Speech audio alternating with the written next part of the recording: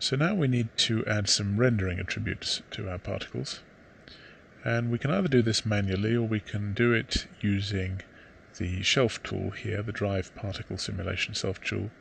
And we can see here at the end here we've got Instance, Render and Sprite, which are the three different ways in which you can render particles.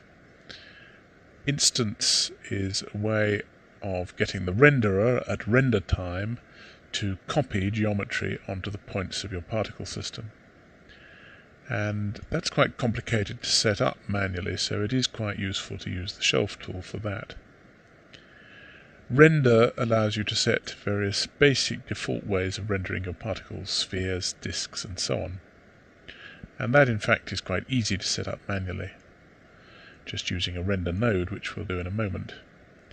Sprite copies to each of the points in your particle system a sprite, which is a flat square object which always faces the camera. And again, it's quite useful to use the shelf button to set that up, because it creates various shaders that are useful for us to use.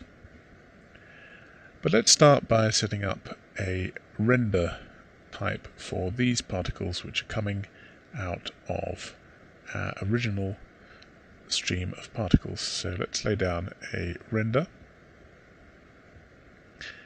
and I'm going to hit P to bring up parameters pane, and I want to give them a size of 1, and I want to render them as disks, and I want to render them without sphere normals. And I want to do the same for these particles that are forming our trails. So I'm going to lay down another render node and insert it here, and I'm going to render as disks, give it a size of 1 and no sphere normals. The next thing I want to do is give some color to our particles. So let's lay down a color pop like so, and let's create some space here. And the color pop allows me to set both the color and the alpha of our particles. So I'm going to use a ramp for our color, and I'm going to have a first color which is a greeny color, so let's give that a green, and then the second color I'm going to have blue, like so. And the lookup value here, which is an expression, allows me to set the color of each particle according to the expression that's here, and I'm going to just have rand $ID, which sets the color slightly differently for each particle. And then for the alpha value, in this case, I can just leave this as a parameter, and I'm going to give it a value of 1, so they're going to be opaque. And I also need to set up the color of the particles being generated by our split here. And I'm going to, in this case, leave the color with a value of pass, which means that the color is going to be inherited from the color of the particles which generate these particles that we're splitting off. And you can see here that we've inherited the CD or color attribute. So we leave that as pass, but I'm going to change the alpha value, and I'm going to base it on a parameter. And the value I'm going to give it is 1 minus $life times 0.1. So the maximum value it's going to have is 0.1. $life is a variable that varies between 0 and 1 according to the age of the particle. So when the particle is at the end of its life, life will have a value of 1. And when it's just been born, it'll have a value of 0. So what this does is ensure that our particles have an alpha of 1, or rather 0.1, at the beginning of their life, and then as they get older, the alpha value decreases until it reaches 0. The next thing that I need to do is set up some size parameters which will control the size of the disks. And I can do this using a property pop. So let's lay one down here for initial stream of particles. And the size is determined here using uniform scale. And I'm going to, for our original particles, delete that and just give it a default value of 0.3. But for the trail particles, I'm going to lay down another property pop. For the trail particles, I'm going to have an expression in here. And what I'm going to do is take 0.15 plus rand $id times 0.15. In other words, a quantity that varies between 0.15 and 0.3. And then I'm going to multiply it by 1 minus $life. So these are going to start at a random value around 0.3, and then as the particles get older, they will get smaller and smaller until they disappear. And finally, I'm going to use this. I'm going to put down a color pop here, and I'm going to give this an alpha value of 0 to ensure that it never shows up in the render. This is the particle which we're using as the target for our follow pop. So that set up the rendering attributes for our particles, except for these that are in the explosion. So let's have a look and see what they look like. And note that you always have to rewind your simulation to get any changes to take effect. So I'm going to just move to that place there, frame 24, and then I'm going to take a render. Let's create a render node, and I think I have a camera set up here already. So let's zoom in a little bit, and let's take a render.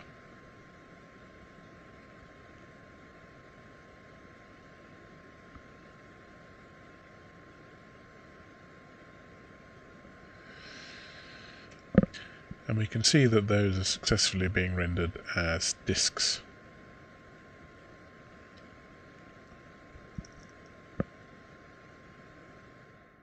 Well, the next thing to do is to set up the rendering of the explosion.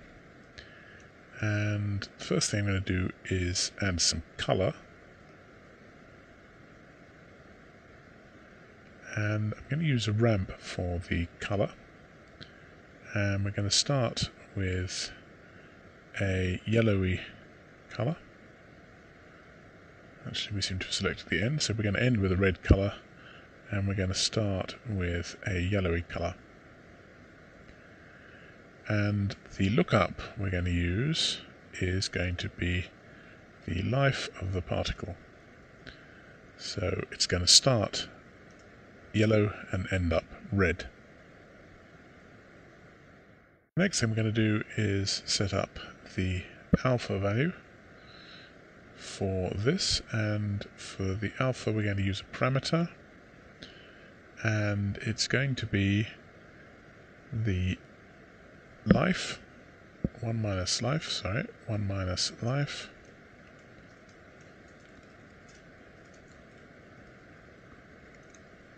times 0.3. So again, these are going to fade out as they get older. And finally, I'm going to use the shelf tool to set these up to render as sprites.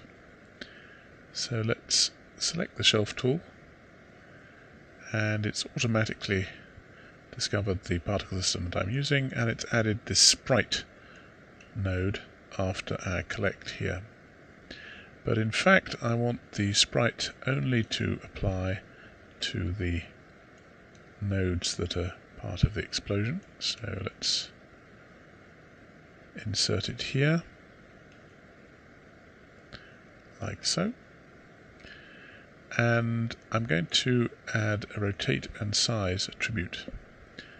The rotation I'm going to give it is rand$id times 360, so each sprite will be randomly rotated around its axis.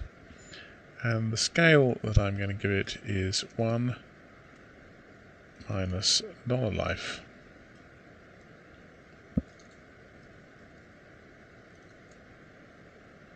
And 1 minus $life.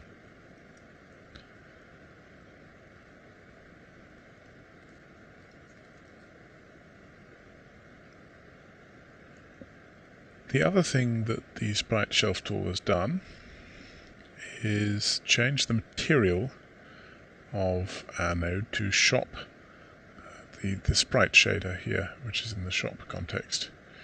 And I'm going to change the sprite shader so that it has an emission of 0.5, and I'm going to turn down its Lambert intensity and its ambient intensity to 0. Now by default it uses this smoke puff as the texture that applies to each of the sprites, and that's fine for this purpose in fact. But we do have a problem, because we now have two different types of render combined in a single pop network. We've got these particles on this side of our network, which are going to be rendered as disks, and we've got these here, which are going to be rendered as sprites. And you can't really combine them, because what's going to happen is all of these are going to be rendered as sprites. So we're going to need to separate out here at the object level, or rather the geometry level, the different types of particle.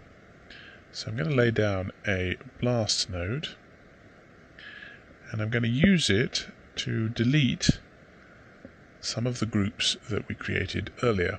And notice how the points that come out of this, we've got 3,000 points here, preserve all of the groups that we created in our pop network.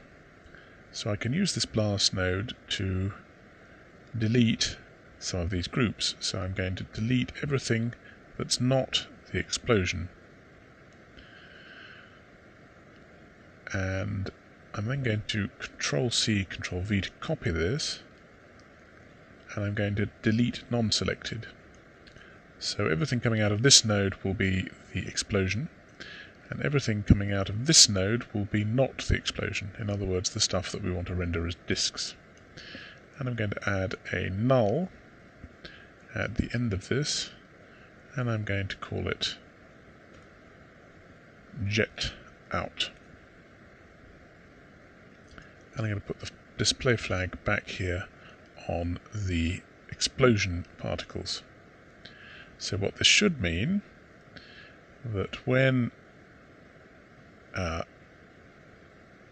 particles reach the point of exploding here, we can render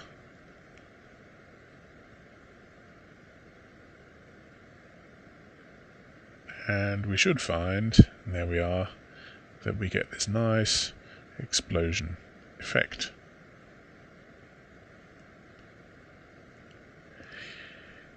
But we've still got the sphere in the middle of that, and we may not want that. We may want the sphere to disappear pretty quickly after the explosion starts.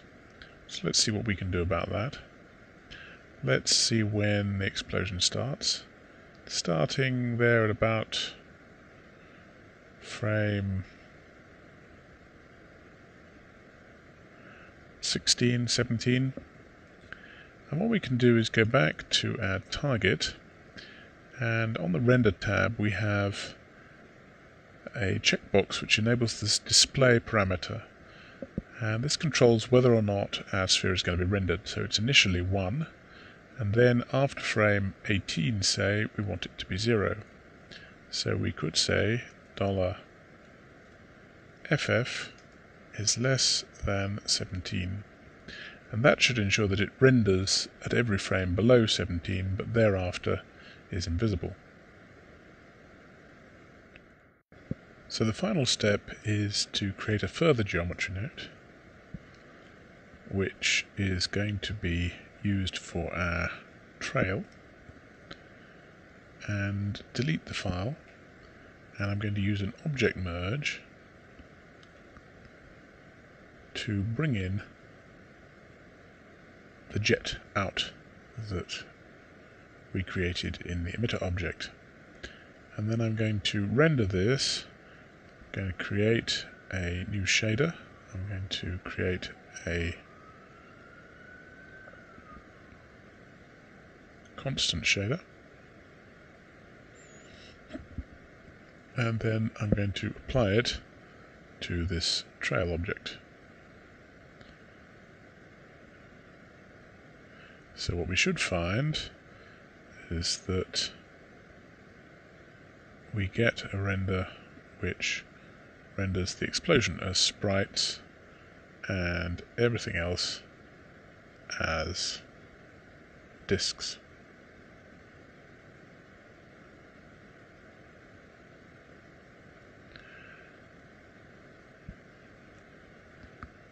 And the final step is on our mantra node to, in the sampling tab, allow motion blur, and then on our two objects which are rendering our particles, to enable geometry velocity blur. And that will use any V attribute, any velocity or V attribute on our particles to blur the render. So let's try rendering that again.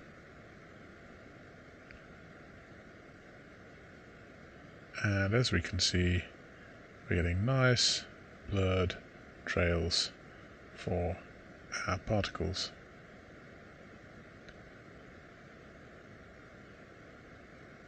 So that's an introduction to using particle systems, or POPs, in Houdini.